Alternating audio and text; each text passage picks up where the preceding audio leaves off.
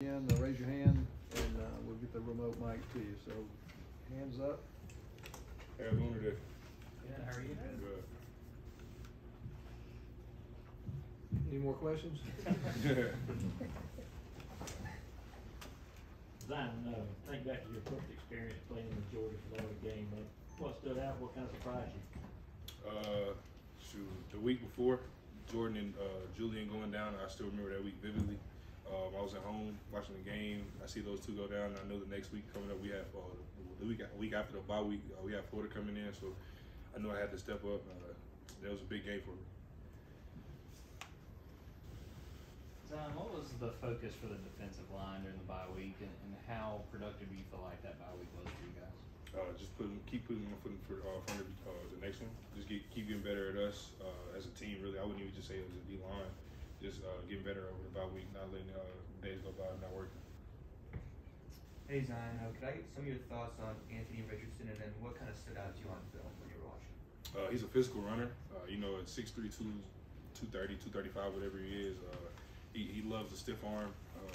He loves to make guys look silly on film. So we got to rally to him and put a hat on him.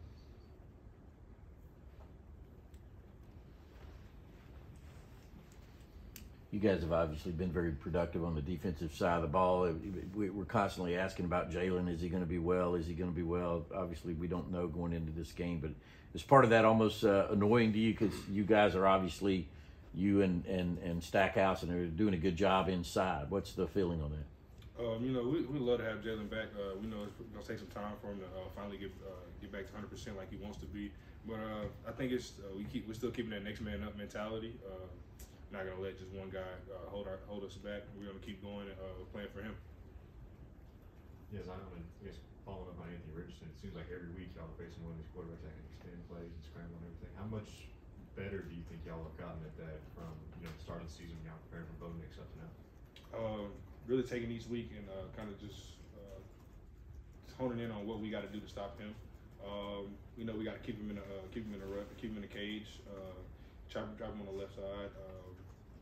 We know he wants to get to his right, so just doing little things like that, just keep him in the pocket and let our guys cover. Kirby had just said that he talked why the defense has improved over the course of the season. You guys still haven't played your best football. What do you think you guys as a unit have to do to get to a point where you are playing your best football in the season? Just keep believing in each other, not letting one thought get us out of our comfort zone. Just keep playing defensive Georgia football like we know how we can. We've seen Michael come on, and play these, his freshman season. Just what kind of development have you seen in him, and how much confidence do you have in him to go out there and make plays? I have confidence in Michael. Just from the spring and from the summer, I knew what kind of workmanship he had. He's a guy that want to come in, keep his nose clean, and keep his head down, and keep working.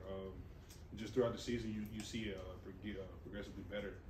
His pass rush, even him striking in regular downs, first and second down, he's gotten a lot better at that. So when he's playing at his best potential, he's very good. Zion, by the numbers, y'all are doing as a defense similar things to last year. But how would you grade how you all have done, and how important is this next stretch going to be, considering these offenses you're about to face? I feel like up until now, we haven't really been tested as a defense outside of the Missouri game. Playing a fourth quarter game, so I think that's going to be a big thing for us in the second half of the season because we know we got some big opponents coming in. We're traveling to some big opponents, so we just got to hone in on Georgia football and keep playing. Zion, how would you describe Trey Scott's leadership style? What separates him from other defensive line coaches you've been around? He's going to keep it real from the time you walk in the doors to the time you lead a football field. At the end of the day, if your effort's sucky, if you're tired, if you're looking winded, he's gonna tell you. And if you're doing really good, he's gonna tell you as well. So I think it's just the fact that he's gonna keep it real with you at all times. I think that's what makes him a great coach.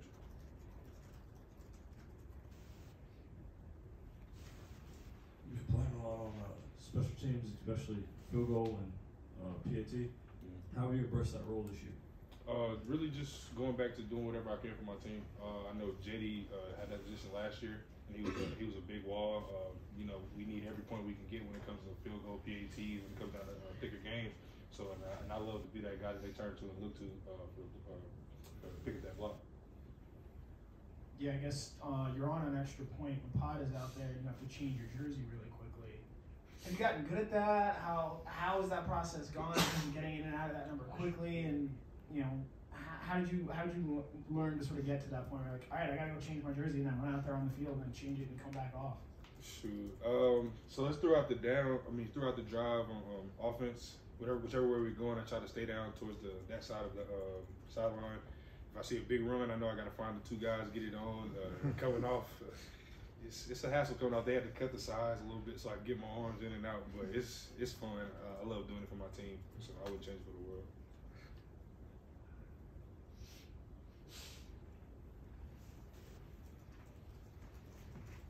Zion, is there anything you tell some of the younger guys, maybe the true freshmen or guys who haven't played in this Florida game as far as what to expect when you're out there? Coach Smart, he says it all the time. He said it a lot this week. When you go out for warm-ups, there's not going to be a lot of people in the stands, like a regular home or away game. You got to bring your own energy. But when you come out for kickoff, the coin toss is going to be half blue and orange, half red and black, and you got to be ready to go by the time you go back in for that the meeting for the game. So just having the guys locked in and knowing their assignment, knowing where they got to be. Don, there's being the University of Georgia, there's so many unique rivalry games with Tech and State, Auburn's such an old rivalry, Florida. What makes Florida such a special rivalry game? I think because we have a lot of guys that actually come from Florida that come play in Georgia, so I think they try to have this to be their best week because they know they're playing a lot of guys that they play in Pop Warner, middle school, high school maybe. So I think that's what kind of brings a different atmosphere to the game. What do you remember about that 2020 game? Obviously, y'all, the end result wasn't in your favor, but I think you had a couple of hard hits where you knocked the guy kind of senseless. Do you kind of remember that series of plays? Yeah, I do. Because Damian Pierce, he had just scored on I think it was on like the 3 or 4 yard line, and I kind of got mowed over. And Coach Scott, he actually told me, he was like, I don't know if I'm gonna put you back in, but the next drive starts. He throws me back out there, make the play on second down. We got a pick 6 from Stokes the next play. So it was a big momentum change at the time, but it was a great confidence booster for me.